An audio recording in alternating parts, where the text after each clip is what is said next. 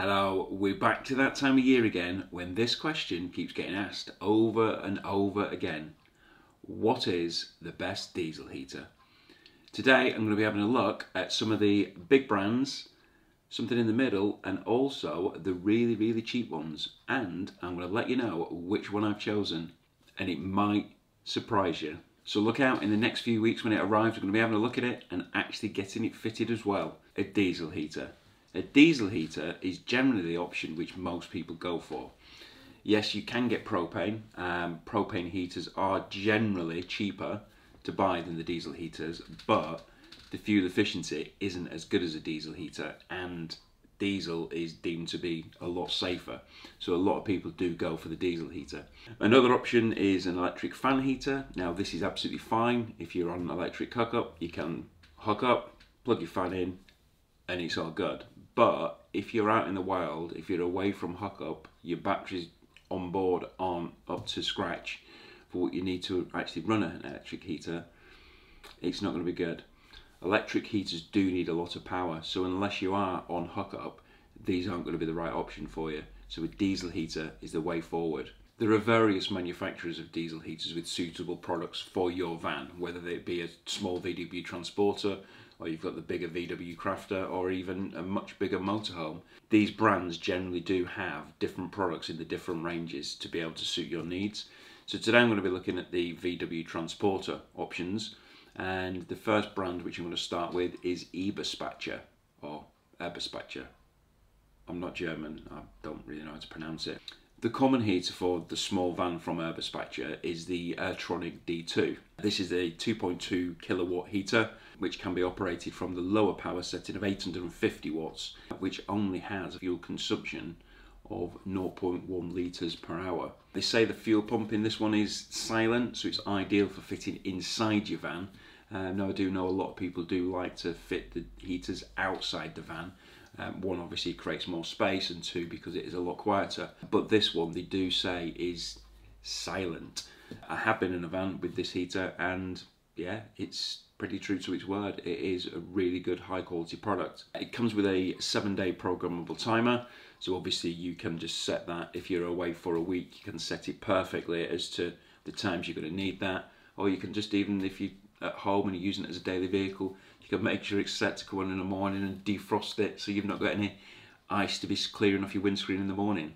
The display which is provided looks a really classy device, and it's obviously well made like the rest of the unit is. The cost. So the cost of this unit is on the higher end of the ones which we're going to be looking at today, and the basic supply cost of the unit is $1,085, and as you can see, that's just taken from a website as of today. But you do need to have a look carefully, if you are buying supply only, what's actually included in the package, because some of the packages and prices, they do vary as to what contents you actually get, because there are various different options which you can spec with them. Just make sure that you know exactly what's going to be included in the package which you've purchased. So next on the list from the big brands is the brand Webasto. And the Webasto heater which we're looking at for the small van is the Airtop 2000 STC. So this again is another 2 kilowatt heater, provided on the low setting of 0.9 kilowatts and a fuel consumption from 0.12 per hour. So the lower setting is slightly higher than the Eberspacher, which obviously relates to the fuel consumption also being very slightly higher as well. Very similar selling points to the Eberspacher, with smooth blower and burner operation. And again, I've been in a van with the Webasto heater, and this is fantastic. Also comes with a nice control panel, and can actually uses a lot of the similar features as the Eberspacher does. The big draw factor for me, as far as the Webasto is concerned, is the Thermo Connect app. Now, this Thermo Connect app, as you see, is a web-controlled application, and you can do various different things for the Webasto heater, timing it, all the functions on and off. You can find out what the unit's running at, when it's going to be coming on next. it's just a really, really good unit.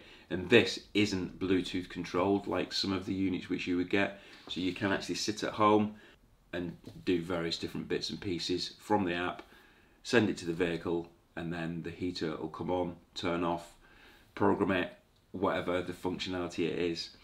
This doesn't come with the standard unit, it is an optional extra, so it does obviously add to the cost of that heater.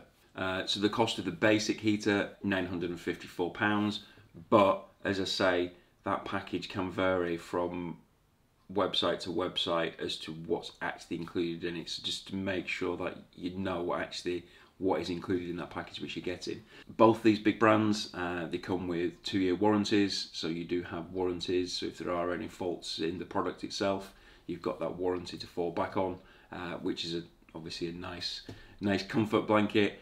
And they're established, you know, they've been around for many, many years. They've got good support centres, and you just can't go wrong with either of those two. But they are pricey. So what else is there? So another option which we've got in the UK, and one which I know a lot of people go for, and that is the Planar or Autoterm.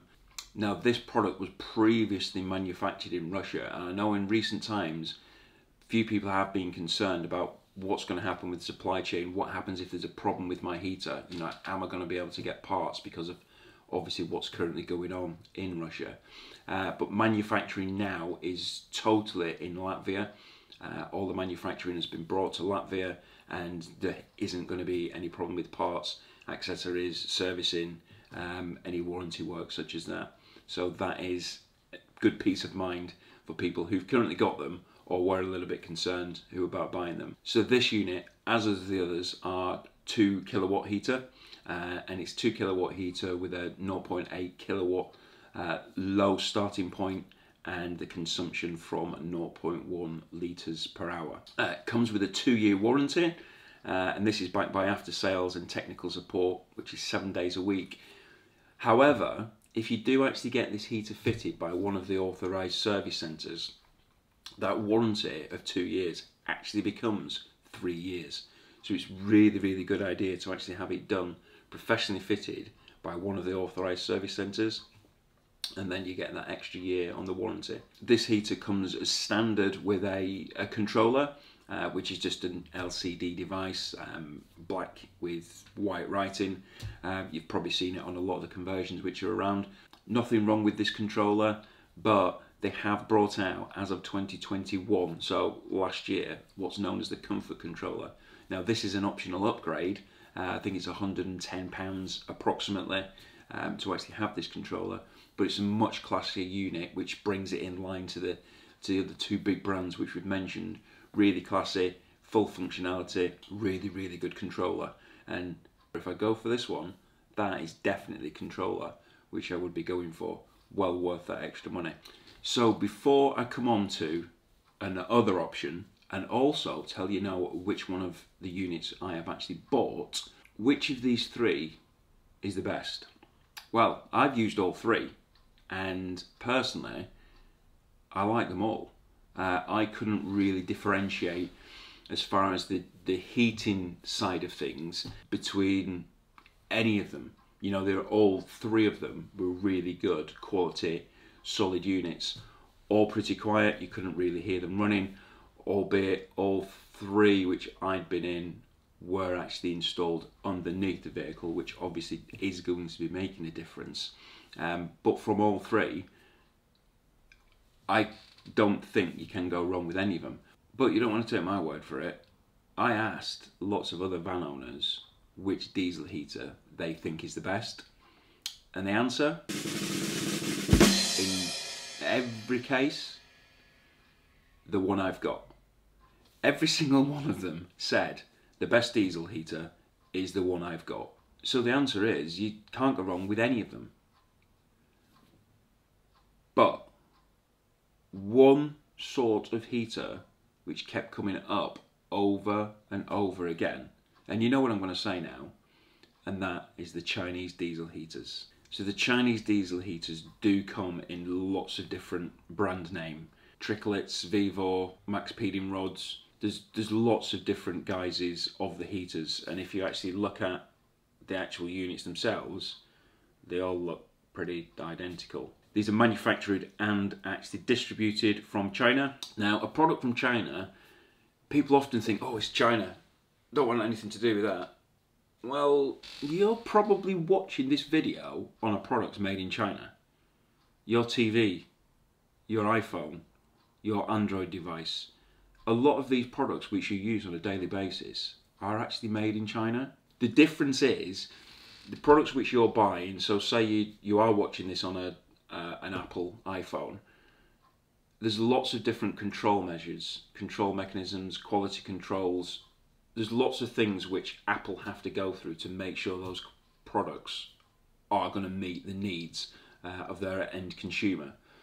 With the products coming directly from China, they don't really go through that process. So the quality might not necessarily be the same. These diesel heaters, a lot of the components which are in them are actually pretty generic. You know, you will look at one of the brands from a Chinese diesel heater, you look at the control panel, and it's exactly the same control panel as another brand of the Chinese heater, because they're just using generic parts. But if you actually look at the shape of the plastics on the diesel heater of a Chinese diesel heater and compare it to one of the bigger brand diesel heaters, and you'll notice actually they're the same. So could they be really that bad? Not according to other owners, no, because people love them. People keep banging on the Facebook groups and the forums, and when we meet people at events, I've got a Chinese diesel heater, what are you spending £1,000 on yours for? This is brilliant, I installed it myself, never had any problems with it. But is that really the case? You know, these heaters are around about £100. That's a big difference. That is a really, really big difference in the price. From even the Planar heater, you know, that's a massive saving.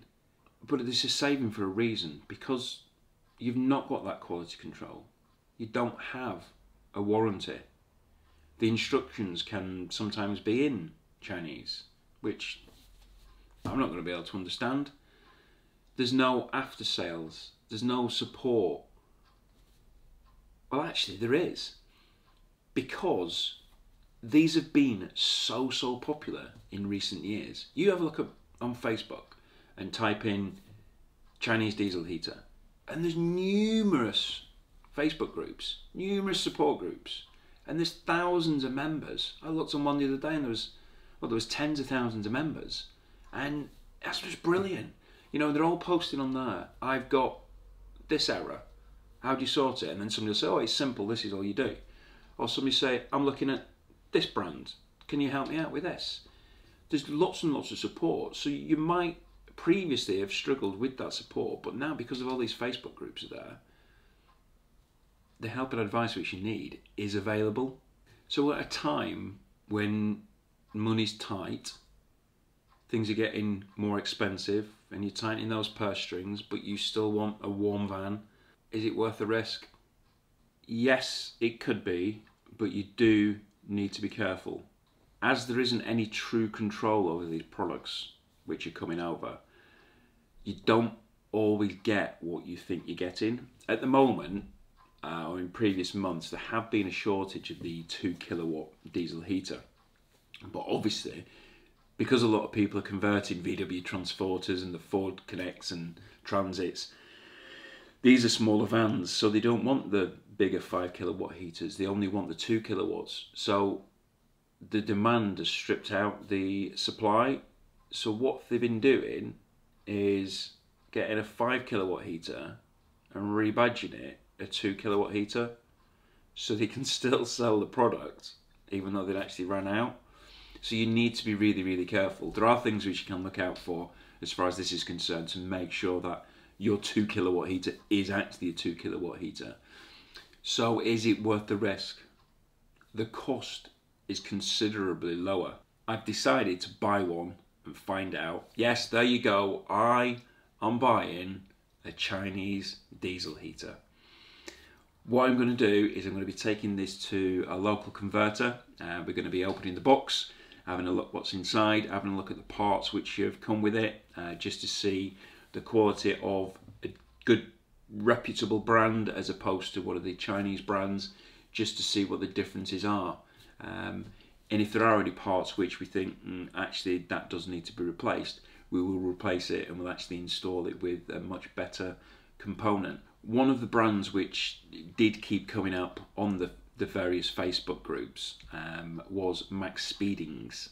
These are talked about really frequently, and although these models have been upgraded, and actually one of them is a 5 kilowatt heater with a Bluetooth app, which I'll pop a link below so you can actually see that one. So it's got its own app and you can control it from the app, and it's new and improved and it's all bells and whistles and it's meant to be really good.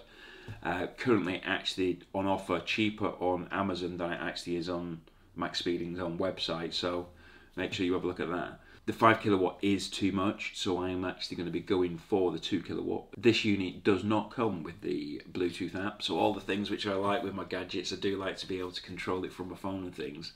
I'm not going to be able to do that with a 2 kilowatt, but the 5's too much, so I'm going to stick with the 2 kilowatt, have a look at it and see what it's like. I've bit the bullet.